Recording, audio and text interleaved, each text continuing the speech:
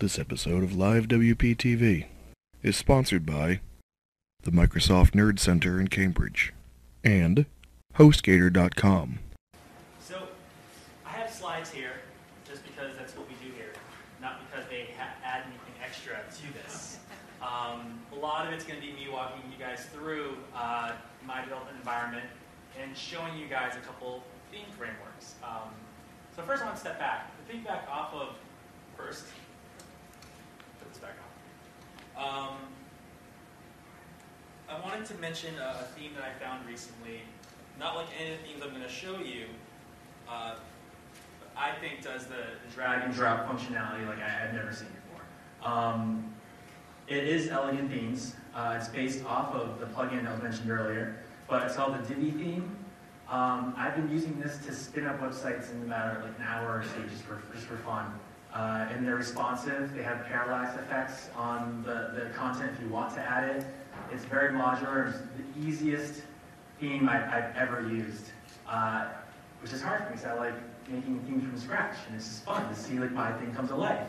But now I'm dragging and dropping columns and making it responsive, adding full width bleed images with video backgrounds and parallax effects on it, just by dragging and dropping stuff around. So because my talk is so short, I wanted to jump in and actually show you guys what that looks like, because this is the extreme opposite of what I'm going to be talking about. I'm going to be talking about the themes that don't come with a lot of functionality, the themes that are purposely stripped down to their core, so that as a developer, you can kind of jumpstart that first, 5-6 hours worth of setup work, setting up the way that you like. And there's tons of starter themes, or I call them developer theme frameworks out there. But we'll get into that. So quickly, just to show you how this stuff works, this is a little side project I started doing with a friend of mine. I don't know if he's still here. You have to take off. But this was the theme. Not bad. It took me 3 hours to make from scratch. I had no content or anything. The blog post obviously came later. And here's actually what you're seeing in the back end.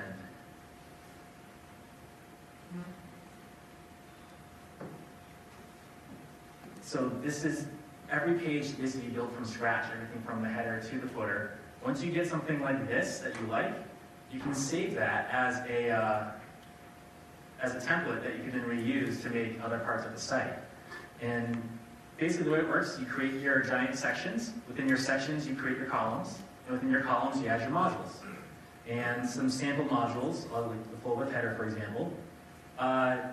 Basic things like changing the text color, the subheading, let's try it, different one, call to action. Some of these have effects so that as you're scrolling, the text can become in from the right or the left, kind of gently scroll. It just looks really professional and clean. It's the kind of site that I aim to make for most of my clients, ultimately. And it basically follows a lot of really popular design trends right now. So, the parallax responsive, that kind of stuff. So if you are looking for the opposite of what I'm about to talk about, that simple drag and drop, very, very easy to use, to spin up really nice looking sites, definitely check out Divi. Elegant Themes, I'm pretty sure you pay like $39 and you get access to all of his themes that he develops throughout the year. And it's just $39 from there on out. The developer license is probably more than that. But Elegant Themes in general, I'm a huge fan. I like a lot of his themes. And then I saw him create Page Builder as a standalone plugin. It's like, cool, that's cool, but it depends on the theme, as far as like what it's going to do and how it's going to work. And then he came up with this, and this, I'm hoping from here on out, it's kind of like this. So that's my plug for Elegant Themes. I get nothing from that, except for helping you guys out, hopefully. So what I'm going to talk about is the opposite, the stripped down frameworks, the bare minimum that you need to get started. When I started doing WordPress theme development, I relied a lot on the default WordPress themes. Fortunately, this is back when Kubrick was the default WordPress theme. I don't know if you guys remember that, but it's not your ideal website for a professional business. It got better from there on out. So 2010, 2012, 2013, those were my starter themes. They're the themes that you probably see when you first install WordPress, and that's what I would kind of, as a developer, break apart and get rid of the style sheet, replace it with my own, and I kind of build up from there as I got used to all the theme functions, all the functionality that I'd want to be in my site. But with that, you still have all the bloat and kind of the stuff that they put in 2012 more for educational purposes, stuff to just make you aware that this functionality now exists, not necessarily that you need it. There are a lot of good practices in there. So as I moved on, I did a lot of the starting from scratch, but I still pulled the pieces from 2012 and 2011 and that kind of stuff. So then I started exploring the world of starter themes. Or like I said, I've always called them WordPress developer theme frameworks. If you try to Google that, nothing would come up. If you Google starter themes, you'd find a lot of what I'm about to show you today. So basically, in a nutshell, a starter theme is a WordPress theme that just jumpstarts the development process. So I'll get into the nitty-gritty of it, but basically, it gives you a basis for your code and file structure. Where your functions are organized and all your API calls that you make that won't be in functionality plugins. Where do you put those in the theme so another developer can find them, so that it makes sense and it doesn't conflict with other potential plugins or other vendors that might be doing things with your WordPress sites. I work at an agency, so a lot of times I'm handing off the WordPress site to a client who has their own internal developers. So I need to make sure that whatever I give them is logical, it makes sense. They can go in and find the pieces that I changed and make it their own in the future. A starter theme should have base styles and functions. This is extremely minimal, and it might not even have those. Some of the themes I'm going to show you really don't have much for styles, and that's the appeal. One of the developers that I work with, a lot of these things I showed him, he just how could you do this? There's so much bloat. But I hope after you guys see this, you'll see that it's not unnecessary bloat. It really is the bare minimum that you probably add anyways. So, in the last part, these are requirements, but something I look for in a theme is task automation. And I'll show you a little bit what that looks like. But some of these themes come with, instead of just CSS, they have less than staff support, which makes it easier as a developer to work as part of a team when my CSS files are broken up into smaller, less files, for example. And there's less chance for stepping each other's toes, and they know exactly where things are supposed to go. Versus traditionally, when you hand off a project to another developer, first place they put their styles is at the end of the style sheet, not necessarily where it needs to be. So hopefully some of this stuff is helpful. And what I'd like to do is kind of breeze through this, show you guys some examples, and open it up. I'm sure you might not even call it starter frameworks. I'm sure you're using something that has helped you in your development process, and I kind of want to open it up and talk about the things that we do look for in a starter theme, and what is unnecessary versus what's necessary, what's missing, what's better, and all that stuff. All right? So, first one, and this is probably the most popular, is underscores. It's actually one of the cooler things about underscores is from what I remember, I had used it for a long time, it gets its name from the ability to do a search and replace on the files to easily make it your own and basically change the namespace. So if I downloaded a theme and it was called, and every function in the theme was theme underscore something, that could potentially conflict with something in the future. This way, it basically created a GUI where you can go in and create your own. So what this does, on top of giving you an overview of what it is I go and put my theme name, and what it's going to do is it's going to name the theme that. It's also going to go through all the files and replace the underscore with awesome WP. So now all of my theme functions, all of my documentation and all that is now referencing my theme name I just put in there. You'll see it already called it awesome WP down here. So let's open Sublime Text and we'll take a quick look. We'll do this for all the themes I'm going to talk about just to get an idea of the file structure, what actually comes with the theme. But I kept the original name here. Wow. You guys see any of that? No, it's not.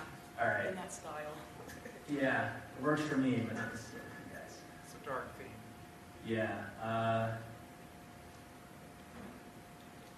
Not better. Well, it's just comments. Scroll down. Oh, that's like in the comments, yeah.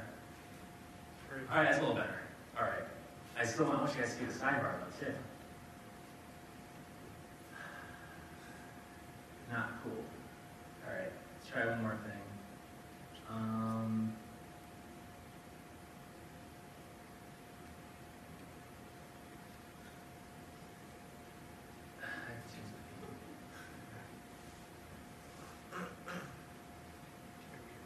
All right. Yeah. So the theme is in an actual a separate file, but let's see if I can just make this bigger and make it over. Actually, I don't even think we need some long text for this. I can just show you guys in here. Sorry about that.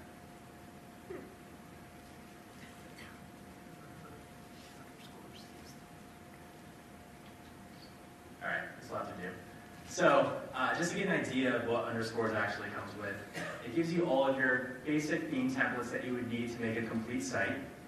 And it comes with a little extras, a couple extra files here, really still bare minimum, but basic Jetpack integration to turn on infinite scroll, a couple extras in here to do things like get access to an author globals on a global variable on author profile pages so you can more easily display author information, adding extra classes to the body class, or to the body HTML.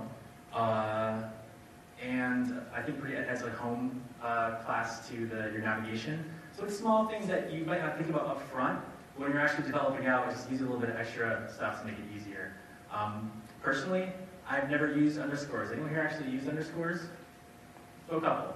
So I looked at underscores. I actually wanted a bit more out of it. It really is the bare minimum that you need to get started.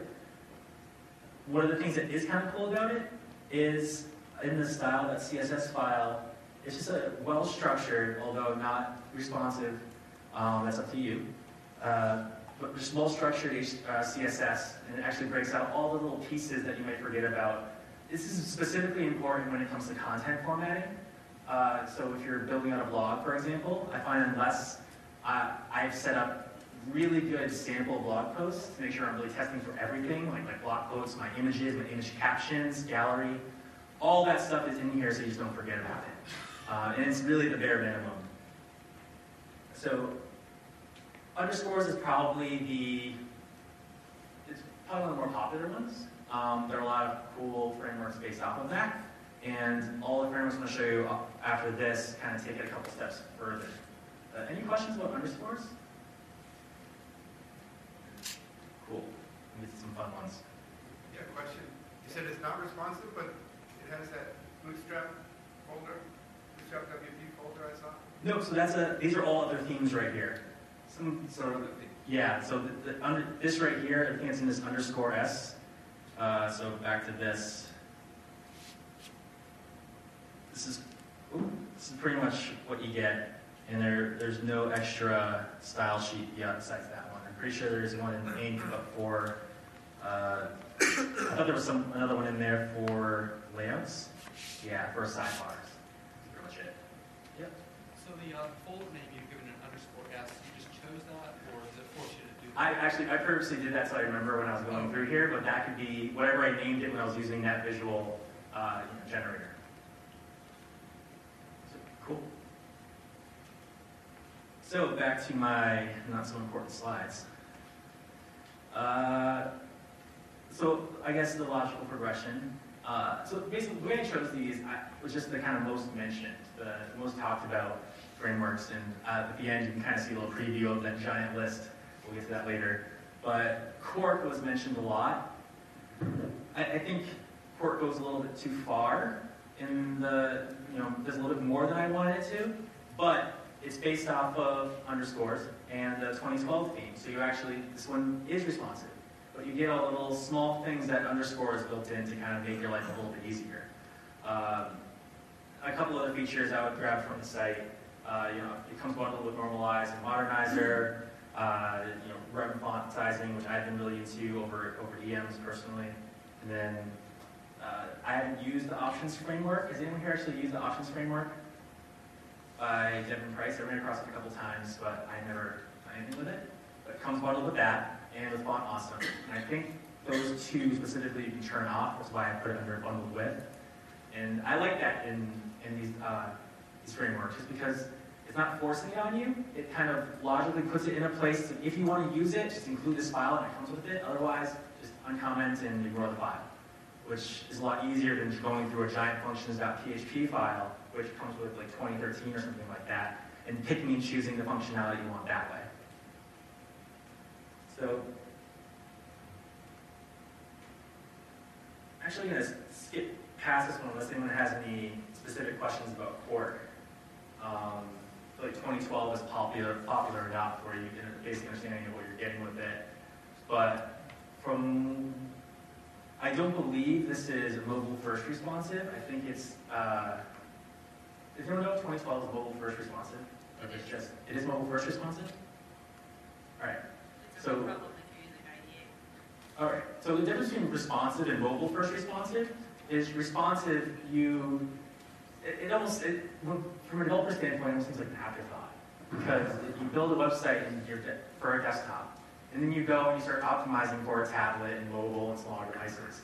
So your mobile device is still loading all the styles from the desktop version, but then it's adding new styles on top of it for your mobile device, which seems kind of the opposite of what you should be doing. So a mobile-first responsive site does the opposite. Your base styles are for the mobile version of your site. And then from there, you introduce the next level up, your tablet, and then your desktop version. And the CSS ends up being a lot more lean. It's weird the first couple times you do it, but when it becomes habit, it just becomes a lot easier. And I found some of these frameworks are being really, really easy for me. So yeah, once again, I'm not sure. I know 2012 is responsive, but I'm not sure if it's mobile first responsive. It definitely is? All right. So definitely something to look into when you're thinking about responsive in general is, does it take that mobile first responsive approach? And there are other things that go along with it, but that's kind of the core thing I look for. So another popular framework in general, or CSS framework, is Bootstrap. Bootstrap is mobile first responsive and comes with a bunch of the base functionality that you need for like tabs and accordions and drop-down menus. And it just looks slick. And you actually, most of the sites that you visit, mostly as a developer, are built on Bootstrap. You'll recognize those big blue buttons. I personally, I've used Bootstrap maybe once because of those big blue buttons. I don't know why they turned me off for some reason. But it is a very powerful, robust framework. A lot of people use it. And this is basically the WordPress port of that. So it's put all the styles and everything that you need to make Bootstrap run like it normally would, but in a WordPress theme with your basic template files so that you can start focusing on creating your templates themselves. So a quick look at Bootstrap WP. A lot like underscores as far as structure. Most of them are going to look something like this. They're going to have all the basics. Some will have things like screenshot just to remind you. That's kind of like the finishing touch when I'm handing out the website to a client. I like to take a snapshot of the final product and use that as a screenshot, just look professional. And then they can see in the appearance and the themes, like this is their site. There's no question. And a few other small things like reminds you to create a 404 page. Something that is very often overlooked unless you've used a theme or you know to add it in yourself. And most of these themes have very productive 404 pages, adding things like search and categories and that kind of stuff. So it's a good template to go off of. Yeah, the rest of that's going to be kind of specific to Bootstrap. If you don't know a lot about Bootstrap, just check it out. That's one of two of the kind of the choice frameworks outside of WordPress I'd recommend. The other one I'm going to get to in a minute, and then we'll dig into a little bit of my process working with the themes. So Roots is one of the first ones I'm really excited to share with you guys. These last three are my personal favorite, not necessarily the most popular. So Roots is based on HTML5 boilerplate. a lot of developers when they're just trying to create the framework outside of WordPress. If you send me a microsite, HTML5 boilerplate is an easy place to go and get that set up. It has a really cool generator where you can go in and put in your basic requirements, and it spits out a good framework to start with. So this has HTML5 boilerplate kind of out of the box, just kind of the basic functionality you need to make it look good and function properly in the HTML5 world.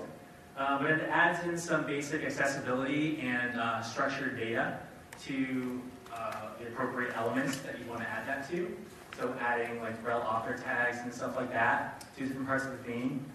Just more as a reminder to keep that going. That's something I try to do in all of my sites.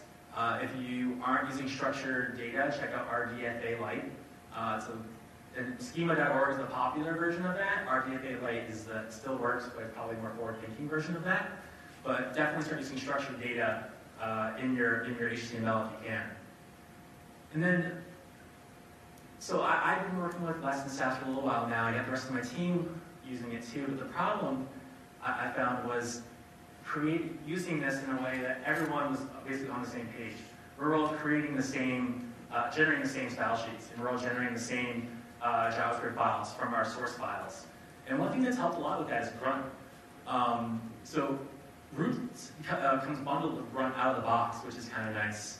Also comes bundled with Bootstrap. You can easily disable that. I just want to show you guys the Grunt functionality quickly. I don't want to dive too much into this because it could be its own separate talk, honestly. But the way Grunt essentially works, I haven't looked at the Roots Grunt file, so I'm going to kind of wing it and try to walk you guys through it quickly. But the way it works is it's based on Node.js. You have Node installed on your server, and you basically create this Grunt file after you've enabled the Grunt command line. And this Grunt file basically automates tasks that normally you could just run manually over command line, or that you're running as a desktop app that are monitoring your files and changing things in the background. This does that kind of automatically pretty easily. So, for example, it looks like this one automatically compiles my less files into CSS. It automatically uglifies. So basically, it takes my JavaScript, removes all the spaces, and shortens all the variable names and stuff to make it really compact, so it loads faster. It looks like it adds basic versioning information to the files. And in this watch right here, actually, you can type in, I'll show you in a second how this works. You can have it constantly watching for changes. So if I didn't watch, I can start editing my less files and my JavaScript files, and as I'm making the changes, it would automatically compile and create these new files that use actual CSS and actual JavaScript files. And it has live reload in here too. So if I have the browser plugin in Google Chrome, it would automatically reload in my browser. So then I have two windows. I have one where I'm developing and one where I'm looking. And I can focus on developing, and I just look over and so I'll make sure what's happening is what I want to happen. And just to kind of show you guys quickly, to run Grunt really easily, literally, I haven't looked at this Grunt file, but I'm just running the default Grunt command. And what it's doing, it'll give me an itemized list of the tasks that it's processing as it's doing it. The only thing with Grunt, it can be kind of slow. I haven't explored Gulp yet. Has anyone here tried Gulp? It's like the new thing. Everyone's talking about it. I just got into Grunt, so I'll eventually get there. So, yeah, you see here, top part right here, it created my, first it cleaned out my working directory, so the directory that my final files are going to be put in. Then it actually compiled my less files. If you guys don't know what less and sass are, it's basically a shorthand of writing CSS that, when compiled, creates CSS. So you don't have to actually create CSS from scratch. You can basically create a more easily readable and broken out version of your CSS that's in separate files. And then when you run this process, it concatenates it all and turns it into actual CSS in one file. And so having multiple files makes it a lot easier for other developers to jump in and actually help me out without really stepping on my toes. And like I said before, because they're all logically organized, people aren't just adding to the end of the CSS file. They're loading the correct less file, whether it's a mobile first responsive site and they need to change the large version, and they go into my large.less, and they can find what they're looking for in there. And just to really get the point across, I want to show you guys, let's see, what it kind of looks like. Like I said, I haven't looked at this before, so I don't know exactly what I'm getting myself into here. Terrible example. All right, I'll try this one instead. Getting ahead of myself, but I'll go back and explain. So this is kind of a sample less file. Just nicely structured. You can nest your CSS, and then it automatically creates the proper scope for the different files you're editing. It makes it a lot easier to read, and a lot easier for another developer to come in and actually start adding to it. And using a standardized grunt file that everyone has access to makes it a lot easier for us to all generate the same quality code all the time without one person's less program doing it one way and it's a little bit different, mine is another way, it's a little bit different. And when you're uglifying it, there's different ways you could actually go and strip down and minify the JavaScript. Now I know we're all doing it the same way. Not that it's a huge deal, but it just standardizes the process. It makes so we all have the same final product. Another thing I was talking about before is you would type in something like watch and press enter, and then what it would do is it would basically watch the files that I told it to watch for any changes. And as I make those changes, it would automatically compile them for me, so I don't have to constantly do it. It's kind of a handy thing to have, especially baked into a theme. So, roots, definitely one of my top recommendations. Yeah. So is everyone on your team using the same grunt file when they compile the theme? Yep. So we use GitHub for our version and everything. So we have our grunt file in there, and the only thing we make sure to exclude because it automatically creates it is this node modules. So if I go back to opening condition. So if I go back to roots, now that I've run npm install, which tells it to go through its downloadable packages, it's created this node_modules folder. It has a lot of stuff you don't want to put up in the GitHub repo. It's just a really, really big folder. So that's the only thing that we exclude. And then just a new person on the team just has to make sure that they do npm install first. Then they can start running grunt.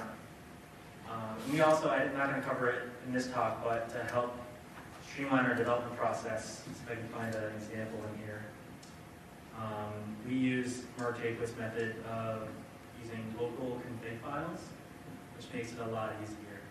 I'm going to try and find one so I can show you guys. Actually, maybe this one. Yeah, so basically what we do there is in the WP config, I'm not going to, this is actually a live site, but in the WP config, we actually have a test to see if local-config exists. If it does exist, it uses that for the database instead. If it doesn't exist, it falls back to its own.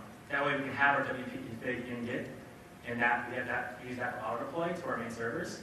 In our local environments, all you can do is create a local-config.php, and now we can connect to our own separate databases without touching that parent WP config. And you can do additional things like turning debug constants on and off in your local config that don't affect the parent one. So between that and using grunt in a lot of these boilerplate frameworks has helped us a lot as far as streamlining development in general, making it easier for other developers to come in and work with us. So, Bones. So Bones is the first mobile-first starter theme that I ever actually played with outside of 2012. It also has less capabilities. I like the developer told me on the download page is like if you don't use less, well, tough, use it, learn it. And I was like, fine, I'll do it. And so now I love it. I could never go back. And I'm trying to get everyone else on my team to love it just as much. But Bones it's pretty simple. It does come with a little bit extra, which maybe more than some of the other ones as far as extra little pieces that you may or may not need. But I'll show you guys a simple site that I made on it afterwards. But just a quick look at this. Honestly, I don't think it doesn't come with too much else. I think it's pretty logically organized. It's a great starter theme. This was what my developer friend I worked with was complaining about. He thought that was too much. I was like, well, that can be your functions.php file anyway. So this is just a standard way of organizing your functions.php file. And I don't mind it as much. You could break this out into smaller files if you really wanted to. But I love it. And like I said, it's mobile first responsive. I'll show you guys a sample site that we made using it.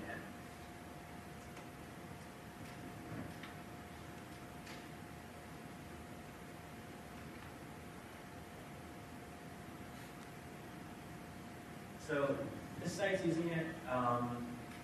This was a small build for a client. He didn't even ask for it to be responsive. We just did it for him, and he had heard about it, came back to us and said, hey, can you make it responsive? Already did. So that was a bonus for us. But we won this guy to like us. He's given us more business sense, so it all worked out.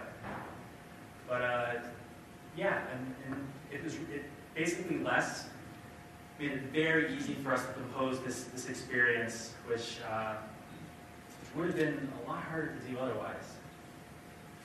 So I think this is working. So this is actually basically like a basic parallax experience, or scroll bar animation, paper parallax, that we built for the client as well, all using the base styles that they gave us, tried to keep it very stripped down and minimal. And we were actually, because a lot of this is using some CSS3 functionality that kind of makes it a little bit harder to keep on top of all those browser prefixes you got to keep track of. So Grunt has an auto prefixer task that you can add to it. So as part of my Grunt file, one of the things it would do is it would go through my CSS and would find any CSS styles that needed to be prefixed with the proper prefixes. And it connects to a database that's constantly checking to see when browsers adopt the actual functionality. So if you don't know, the way it works, W3C sets basic standards. It's up to the browsers to implement them according to the way W3C recommends. Not everybody does that the way they recommend, and not everybody does it at the same time. So some browsers are doing things based on the W3C spec that other browsers haven't caught up yet, or are doing a little bit differently. So to solve that in the meantime, while these standards are being built out and solidified, the browsers that do embrace it using browser prefixes, saying, this is the way I'm going to do it, it'll work the way you think it will, but it might change in the future. So what an auto prefixer allows me to do is not worry about keeping track of who's supporting what. I can just write my styles, focusing on the styles I know, with the type of functionality I know, and let the prefixer go in and add the dash mod dash, the dash o dash, the dash webkit dash. And if you were to look at a style sheet, you'll see a lot of that. So that specifically for this was incredibly helpful, because this would have been a huge pain in the ass otherwise. And this experience went through the scroll bar animation experience went through 4 different developers, and everyone was able to jump in pretty easily. It was one of the developers' first time even looking at less, and I think less is a very logical thing. So he was able to dive right in and help finish producing this. So that was great. What is the scrolling tool that you're using now? The scroll bar? Yep. Super scroller. Oh, Yeah. I've done a couple of parallax sites now. One relying on jQuery. This one I like because it's super scroll-around and it uses TweenMax, which is GreenSock. Yeah. It's the Flash animation stuff ported over to JavaScript. It's actually a lot faster than jQuery Animate. So if you don't need to use jQuery, that is an awesome alternative to GreenSock animations. The best, I think, being CSS transitions. Like you bring something different every day. But yeah, so this one we used that, and the last one we did, we just did completely custom because we wanted to try it. We wanted to see how good we were with DOM manipulation without jQuery. You get comfortable with jQuery. So that was a fun one. Does it work at Google? Super Scrollrama? Oh, this? No. So what we did is once you get below a certain breakpoint, it just locks all the images in place, so you can still scroll through and see some animations, but you don't get that parallax experience. So we make sure it still works, but doesn't work with the same in caliber. But it works pretty fast too. That's why I'm glad we go with jQuery. So my most recent favorite framework in general is Foundation. Has anyone here used Foundation before? Yeah! All right, cool. Foundation is just, Zerb in general is just like a cool company. And I get sucked into their website and I work for these guys are cool. I love my job, so I'm going to stick here and do that thing. steal their stuff while I can. So foundation on top of just being a badass framework. This guy, there are a couple good ports of foundation over to WordPress, but my favorite is joints. It goes along the theme of skeleton, bones, joints. Unfortunately, I think he chose joints because he's a pothead, not because he thinks it falls at pain. But it's basically just a really stripped down, nice framework. It's well commented, modern HTML5 templates, and it uses Sass, a lot like Less. If you use Less, you can use Sass. And I create my own grunt file for mine, so it doesn't come with grunt, but grunt's kind of my weapon of choice for the time being. Before that, I was using some desktop apps to automatically compile all the stuff. But just a basic grunt file that goes and navigates up to my theme directory and actually compiles the Sass files and uglifies my JS. And I like using JS hint as well, so I was running my JavaScript. It basically make sure that it's clean. I don't know if you guys read like JavaScript the good parts. You know, a lot of those standards are kind of brought over into JS hint. So I like to use that as a kind of boilerplate to make sure that I'm writing just good, clean JavaScript. So all that's baked into my grunt file here. This is the grunt file I actually use on my live website, which is not much. I'm not much of a designer, but this is another site I built in a day using Foundation. Nothing too crazy in here, but I'm going to show you guys a couple things of what I think is really cool. But so mobile first responsive, and I was never a grid person. I never liked just CSS grids in general. I feel like they're kind of pigeonholing me into like a certain type of style, and the creative would have to match a certain look and feel for it to work properly. And I wanted more control of my breakpoints in mobile. I think I was being stubborn, honestly. Framework or Foundation converted me. I am now a huge fan of most CSS frameworks. One of the things I liked about this one specifically is just the way it's organized. It's probably easier to just view the source rather than try and show you guys. Actually, let's do it here.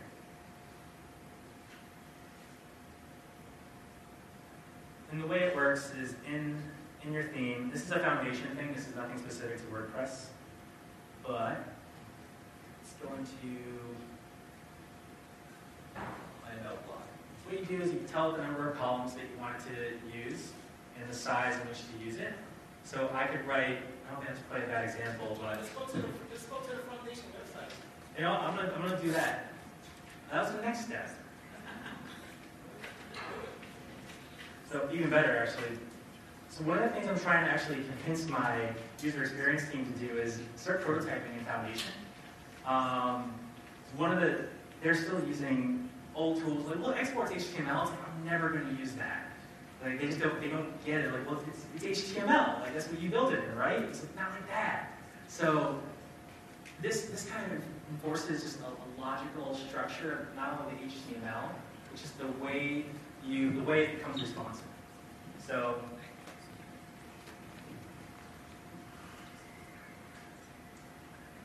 this example, I'm just going to see what it does first.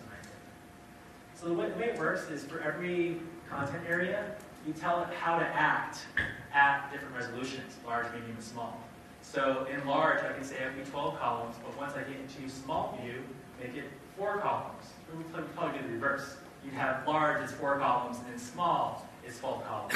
Basically, you're telling it at one point it's going to be in the top corner. Once I get to mobile, they take the full width. Even though it's mobile, now it's the full width. It makes it really easy to get that granular control over content areas and decide exactly what the breakpoints do. And it takes it a step further. And you can hide certain content areas and introduce new content areas on mobile. So actually on my site, I do that. So this top area right here is set to only display this large, so this right here, and then I have this hide for small. Basically, that's just an image of what my header would be, but sorry, it's reverse. Okay, yeah. So basically what I'm telling you here is hide my main header area on a small screen, but show this smaller image on a mobile screen. So basically it's just swapping out my header with just an image of what my header would look like so that the user doesn't have to wait for this giant background image, which is my header, to load. So it gives you that kind of granular control over different breakpoints. That's a Foundation thing, like I said, not a WordPress thing. But Foundation in general is just one of my favorite themes to work with. It comes with a lot of things that that Bootstrap comes with, as far as accordions, navigation, and that kind of stuff, sticky navs.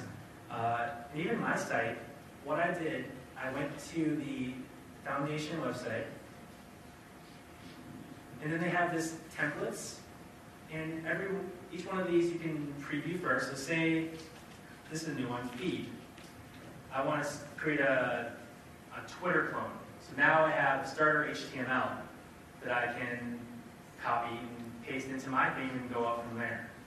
And I would normally do that, but if you do want to start from scratch, it is kind of a nice extra steps to become familiar with their grid system and how it works.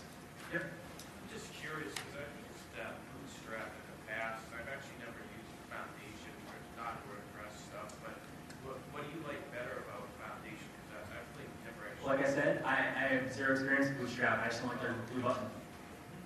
That's literally, it's a terrible reason, but that's like, I don't go around saying that to people, but if I'm being honest, like I never got into it because their styles, I feel like, were overly opinionated. Versus Foundation, I felt like it was, everything Bootstrap did, just a little bit less, so I had a little bit more control. That's really all it was. And that might not be correct. I could be brain listening.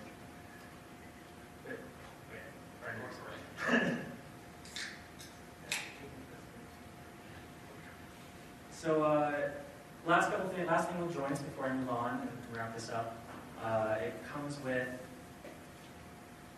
a couple extra things. So, and this is what it just totally sold me. It's small things that I would do to the admin interface to kind of customize it for a client, like replace the logo on the login screen. Just small things, and it has that all baked into a nice little template file that you can just comment out.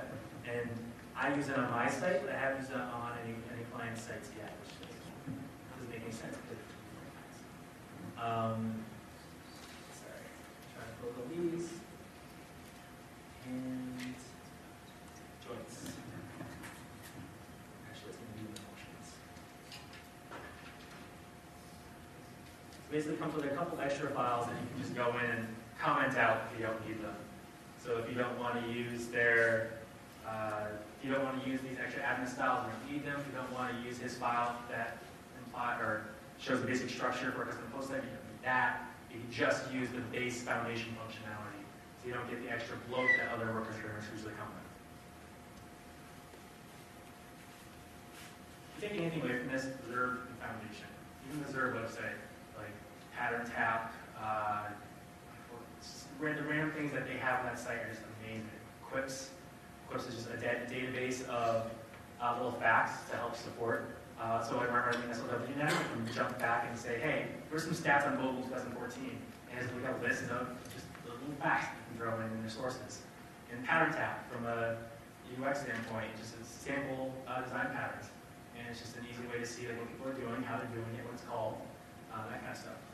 Triggers is the other one too that sort of has really. So there are a lot more I could have talked about.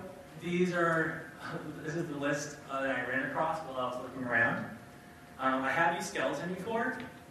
It's not mobile first, so that's why I went over to Bones. Used Toolbox a while back. Wasn't a huge fan, but that's just me. Starkers is very popular. Simon was pretty popular, although I couldn't figure out why. You don't use Simon? Cool, so I wasn't missing anything. Thematic is very popular. You'll see that around. Foundation is popular. Hybrid base. Hybrid is one of my kind of first favorite themes in general that I liked. I liked what we did with page templates. So that was a great one. Yeah. Pretty much it. I don't have a closing slide. Yep.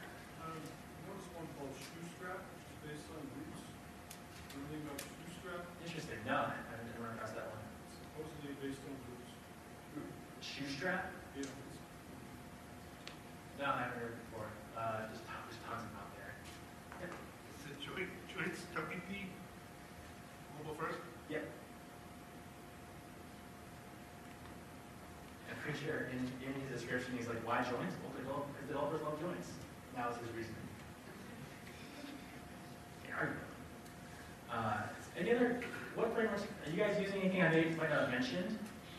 Do some people here, who here like prefers to start from scratch? Who just likes to have control? Nothing wrong with that. I did it for a long time. Yeah. It's just, it's nice. I mean, especially when you get to the point where you know all the key functions off the top of your head. And I mean, honestly, a lot of the stuff, I think I like it more for just like the grunt integration and the less integration and the framework, the foundation, that kind of stuff. And the fact that it is different. You know?